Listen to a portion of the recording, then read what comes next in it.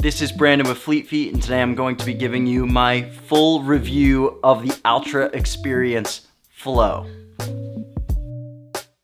This is Altra's neutral daily trainer. It is basically the FWD Experience 2, which was their first introduction to non-zero drop shoes. They had a 4mm drop shoe and it basically broke the internet. It broke the world. For many who already know this, for those dedicated Altra lovers out there or those who don't know this, Altra basically started as a zero drop shoe company, especially for trail runners. And so that was what most of their market and consumer base is built off of. And now what they've done is transition from trail, and they started to dabble in road a little bit more. Then they started making really aggressive rocker shapes, which kind of was their way around. It was still technically a zero drop shoe, but it was their way around this idea of, oh, we're no longer playing in the zero drop game. They're starting to kind of make shoes with drop now. And then they came out with the FWD Experience, which was their first introduction to having a shoe with drop, and the internet broke. Altra fans alike were going crazy. If you want a zero drop shoe, you can still get one from Altra, but now Altra is just giving more options to more people. If you're not someone who really likes a zero drop shoe, but now you want to play in the Altra game, you have a few options. And I think that is a great thing for Altra and for runners alike to have more accessibility for the type of shoes that they can run in. Unfortunately, the rest of the Fleet Feet team hasn't gotten the opportunity to test this shoe out, but you will be hearing some of my thoughts and some of my opinions about the shoe, as well as some things that Altra has to say about it. So let's dive in. Starting with the upper, I first got this shoe and I thought to myself, oh, this is a really wide shoe and I have a really narrow foot, so this is totally not gonna work for me. That was the first thing I thought. Then I put the shoe on and I was like, okay, so I was wrong. This shoe actually fits really well on foot, and that's actually because last year, Altra started to change the way that they do their uppers, and they have a slim, a standard, and a wide version now for a lot of their shoes. So no matter what your foot volume or foot type is, or length, or width, whatever you want to consider it, you're going to have an Altra shoe that is going to accommodate and fit toward your needs. The upper of the shoe was great from a lockdown fit perspective, especially in the midfoot and in the heel. I felt like there were no issues there. I was able to cinch up the shoe really well. If you do have a bit of a wider foot, I do think that this shoe will work for you. If you have a narrow foot, I think it also works for you. Like I said earlier, Altra has really been accommodating toward all different types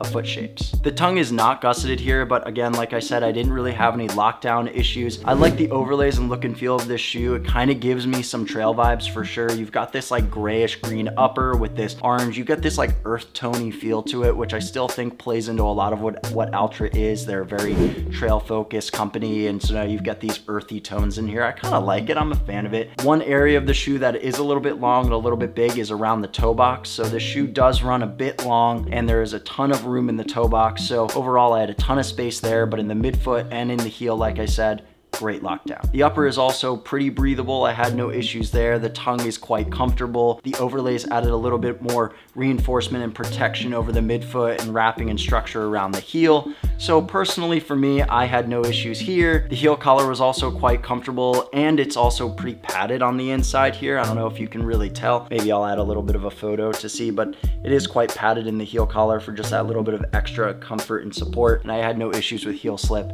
It locked in great. Now moving down to the midsole, it is a little bit on the firmer side, but here's what I will say about that. This was my second run of the day today. I don't know why I ran 2 times today. I was really excited about running in this shoe. I did a few more miles in this shoe, and I will say, even though my feet were a little bit beat up, I did enjoy a little bit of the structure of a firmer midsole, and coupled with this very aggressive rocker shape in here, I really felt like I was picking up my pace and moving very fast through my stride. You naturally move quite fast in this shoe because of the rocker shape in the midsole. That was the thing that I was most surprised about. I didn't actually expect to run much faster in this shoe than I realized. I thought, oh, okay, this is gonna be pretty plush. This is gonna be relaxed underfoot. I'm not gonna really have any issues with it. I'm gonna go on a slow run just for fun. And naturally, I found myself picking up the pace and moving a lot faster. And I think that's due to the snappier and a little bit firmer midsole paired with that rocker shape. Moving down to the bottom of the shoe, you can tell that there is a very wide base here and a full length rubber coverage. I actually really enjoyed a wider higher base in this shoe. It definitely provided a lot more stability than I was used to in a lot of the shoes that I run in, so I really appreciated that. The rubber is also quite thick, so I predict you're going to be able to get anywhere between 300 to 400 miles in the shoe, especially as a neutral daily trainer. The stack of this shoe is 32 millimeters in the heel and 28 millimeters in the toe, which is a 4 millimeter drop. Yes, Altra has decided to keep with the 4 millimeter drop that they had previously in the FWD Experience. I enjoyed a little bit of a higher stack at 32 millimeters. I found that the cushioning of this shoe was still quite firm, but the ride itself was quite balanced. My size 8.5 came in at 8.25 ounces or 234 grams. While it isn't the heaviest shoe in the world, it's also not the lightest shoe in the world. I think it falls right in there with a lot of other neutral daily trainers, especially for how much stack is here. There are certainly opportunities for Altra to lighten this shoe up just a little bit more. I think in the upper, they can make it a little bit more breathable and a little bit more airy. But overall, while I was going through my stride and when I was running, I didn't feel like this was a very heavy shoe. If you're someone who loves Altra, but you still want a zero drop shoe, there are tons of options. You'd like the Mont Blanc, the Vanish Carbon, the Olympus, or the Lone Peak, or the Timp 5. There's still so many options out there. So even if this shoe doesn't work for you with a 4 millimeter drop, there's a ton of zero drop options from Altra that are coming out. Overall, I was pleasantly surprised with how much I like this shoe. I thought it was going to run wide. It didn't. It definitely locked in